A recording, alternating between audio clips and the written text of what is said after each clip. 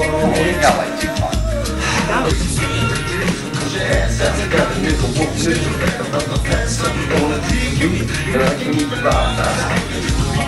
I'm Jason from Carolina Paddleboard, and today this is part 3 of a 3-part series about how to buy a paddleboard. Typically at the shop, what we like to do is start the conversation, see what you want to do.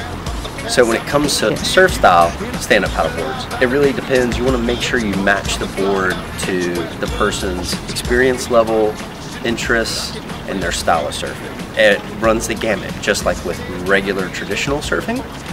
You have longboard style enthusiasts, guys that are more shortboard enthusiasts, and now you have all the niche stuff like the Simmons type boards, and as of late the Tomo influenced boards that you're seeing come out from JP Australia, Nash, and a number of other companies with the real parallel rail. Is that longboard style?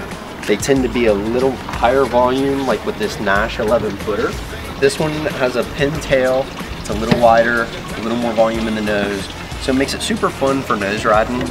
You can kind of see the way they have the contours along the bottom of the board, a little bit of the concave under the nose, and that kind of gives you a lot of lift in the nose for nose riding. So if you like the cross step, trim, get a bunch of speed, these type boards are good for that. Also great just all around cruisers and flat water. So it's a good dual purpose board. So then sometimes you have the guys that grew up surfing, riding shortboards. They'll come in and get on a lower volume board. Again, there's a lot of different flavors, types of rocker profiles, how foil affects the board, different bottom contours and how they work in concert with the foam distribution, and different shaped tails. That all lends themselves to different feelings in how you pair those. I tend to like a more rockered out, thinner board.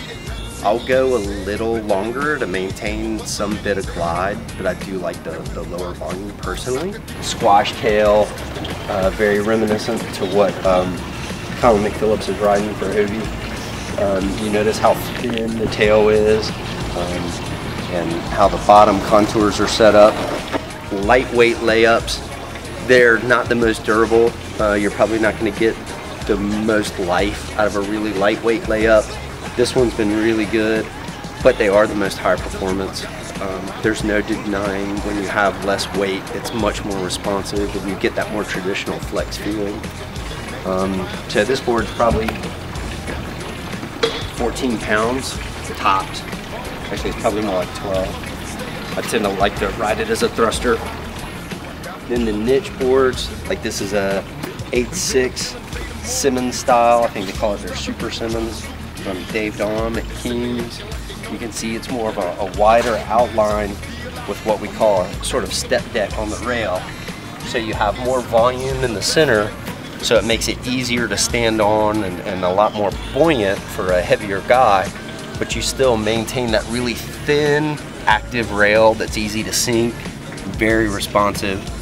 You kind of have a wider tail on these to help maintain that stability and speed, but it's a little lower rocker. You notice there's not as much curve, the much more pronounced rocker in the more shortboard style board. The nice thing with these is because it does have that lower rocker, that flatter volume, that flatter bottom, you get a lot more speed. So they're surfed down the line really fast, and you can see a pronounced double concave in the bottom here for lift. And Dave likes to run his with the quad fin setup. Again, it's all about generating drive and speed. If you like to pivot hard off the bottom and really hit the lip and try to surf shortboard style, you're going to tend to prefer more of this style board. Whereas if you like down the line speed and more drawn out turns, kind of like Dave Rostovich, this is going to kind of be a little bit more of your speed. Get it? Got it? Good.